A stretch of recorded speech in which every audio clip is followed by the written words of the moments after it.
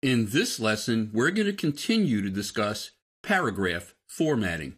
If you'd like to follow along, go under the File menu to Open, and in the Sample Files folder, scroll down to 0706, Making Type Span Columns, and just click OK.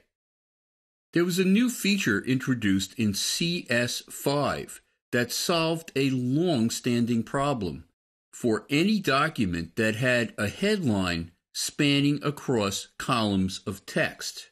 It used to be very difficult to make the distance between a headline and the columns of text that were under it consistently the same on each and every page of a document, like a brochure or a newsletter. Let me zoom in with my zoom tool. I'm just going to click and drag across the width of my page. Because there was no feature that automatically made a line of text span across columns, people developed all kinds of workarounds to try to make the space between a headline and columns of text under it consistent on each and every page. I'm going to show you one of those workarounds. I'm going to click on my headline frame with my selection tool, and then double-click on the center bottom bounding box point. That closes up the frame to the baseline of the last line of text. Now, I'm going to go to my horizontal ruler and just click and drag out a ruler guide, making it snap to the bottom of my headline frame. And I'm going to drag out a second guide that I'm going to drag to the top of the frame that contains the 3 columns of text and let go. Now, I'm going to go to my graphic frame and just click and drag from the top guide to the bottom guide, and it should snap to both of those guides. The little rectangle that I created, I would use this as a measuring device to make the headline on each and every page the same distance from the columns of text under it on every single page. Well, it is a workaround, and it did work, but at best, it was a very primitive approach. Let me show you what changed in CS5. I'm going to scroll down to the next page, and on this page, you can see that I have the headline in the same frame as the 3 columns of text. I'm going to double-click with my selection tool on the headline, and I have an insert point. And now, if I go under the options menu of my paragraph panel, I'm going to choose Span Columns. By default, it says for paragraph layout, single column, and everything else is grayed out. But watch what happens when I go to Span Columns. Because I have preview checked, let me uncheck it. It's actually showing me what it's going to look like, and that's exactly what I want. Some other choices under the Span Columns pop-up. I could choose just 2 columns. And you can see now my headline is spanning the first 2 columns. There's also a choice of 3 or 4 or 5 for frames that have more columns. I'm going to choose all. Well, how does this solve the spacing issue after the headline and before the 3 columns of text start? Well, there is a space before span. So if I had text above this, I could choose how much that space was. There is also a space after span. And watch what happens when I click the up arrow.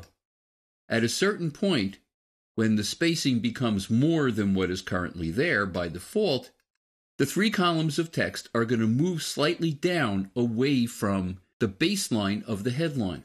That's exactly what I want it to look like. I'm just going to click OK. Well, what's so terrific about this? Well, Span Columns is paragraph formatting, which means I can save it as a paragraph style for all of my headlines. That way, I'm assured that not only do all of my headlines look alike, they also will have the same amount of space after the span. So the 3 columns of text are always going to be exactly the same distance away from the baseline of the headline on every single page. Let me scroll down a little bit. There's another feature I wanted to talk about, which is part of the span columns feature set, I'm going to select my numbered list. And I'm going to go under the options menu of the paragraph panel and go back to span columns. This time for page layout, instead of single column or span columns, I'm going to choose split column. And you can see what it does. It's actually splitting up that column into two narrower subcolumns.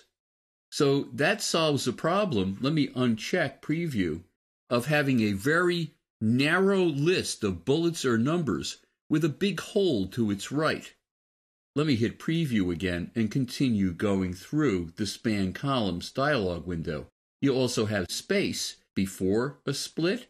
So if I were to click my up arrow, it's going to add space above my split column.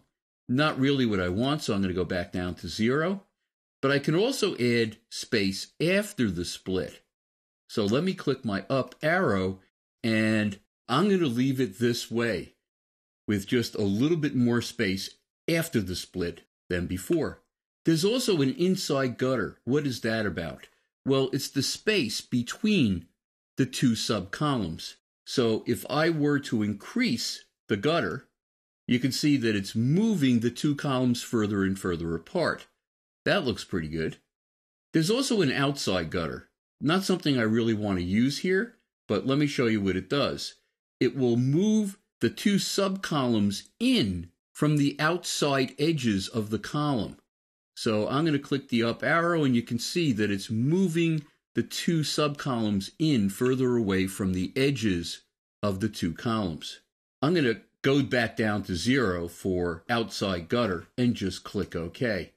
And once again, what is really terrific about this, because it is paragraph formatting, I can save it as a paragraph style to use again and again in my publication.